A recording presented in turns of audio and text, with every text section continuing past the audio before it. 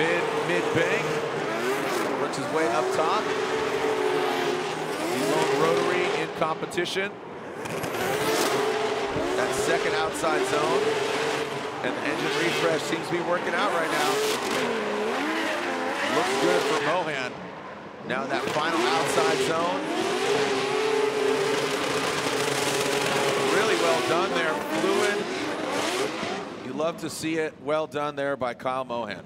Yeah, and if you followed Kyle Mohan's program over the past couple of years, you know they've really been trying super hard to kind of harmonize the car with his driving, and they've had a real significant breakout event at Long Beach. Yep. Made the top 16, and I think everybody that I spoke to and people were, volunteering the information is that, yes, this is a much different car for Kyle. Yeah. They've made the correct changes. He looks more fluid in it. The car's not jerking around as much. And it looks like that is kind of continuing here into Irwindale.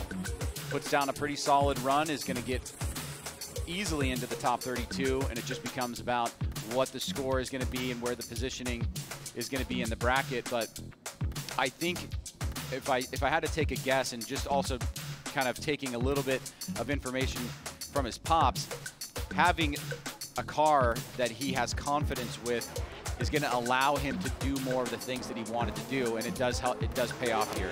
An 83 for Kyle Mohan. A great